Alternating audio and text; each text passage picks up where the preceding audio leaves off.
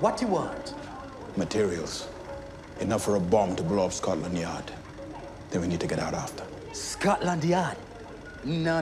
You too much trouble. We're not scared of the police. It's not just the police. The Germans are pissed as hell. They got busted up and hauled in. They're the ones that told me to read their bloody manifesto. They didn't ask you to start a shootout in the middle of the street. You gonna help us or not? Because standing here does us no good. I'm just telling it as it is. Bruh.